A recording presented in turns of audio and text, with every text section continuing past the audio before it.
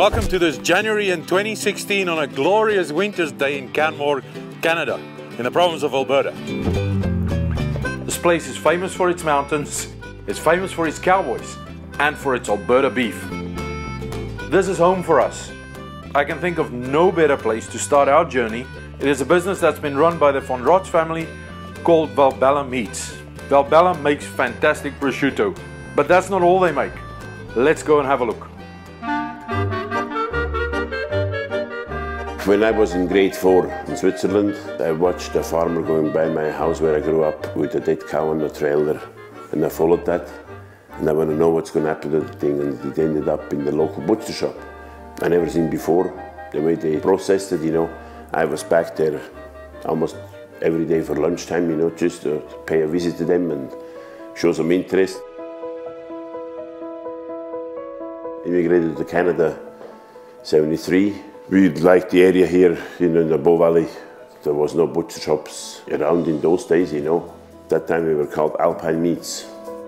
We came up with something really new, cordon bleu to schnitzel and rouladen, and anything what we sold was ready to pan fry or barbecue.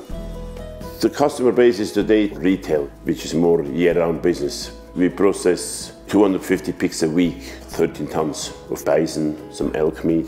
They're all grown in Alberta. This is meat, raw material coming. We have here a Canadian ranchland bison and elk. Right. From Alberta. Valbella Prosciutto. This is the real McCoy. We're the only commercially prosciutto ham production in Alberta. When I started the business, that was one smokehouse. 30 years later, we have 7. Here we have double smoked bacon. It looks like the smokehouse was on fire, right? It does. No, it is like a pancetta. Here we've got our pan-ready items, so things that you can just pick up, throw on the barbecue, skewers, salads, schnitzel. These are our turduckens, duck, chicken, turkey. There's stuffing between each layer, so it's a big thing at Thanksgiving and Christmas.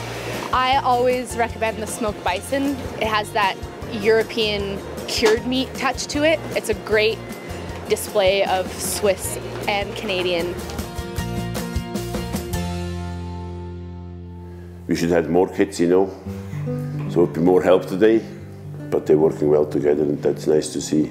We grew up hanging up the dried sausages and helping out wherever we can. From seeing my parents' passion and tasting it is what really drives me. I have a lot of friends that went to school and have their degrees, a lot of student debts. You know, I think there's just this stigma that trades and apprenticeships aren't as good as having a 4-year degree. People are missing that passion for making something that people want, something that people are excited to buy is pretty satisfying. Where I grew up was a small community, you know, and all the trades are open. You can watch them through the window, they welcome you inside to see what they do, you know, and that's how I think it should be for those young people to have an open door, you know, so they can come and see what it's all about. We employ around 35. Their background is maybe from the kitchen. We train them. I'm the head butcher here at Valbella. I've been here for 20 years. Walter's been a pretty good boss to me. He sent me to Switzerland actually for 5 years. It's a lot of fun. It's not an easy job, so I like to be creative and like to eat tasty food. Well, I love it. I'm a chef by trade. It's a beautiful job, but unfortunately you don't see that many butchers anymore, right? People of my age don't really want to go as a butcher, so for me it's a plus to can travel, and everywhere they need butchers, so it's easy to find a job. It's an important industry. I mean, people have to eat. You're always going to have a job.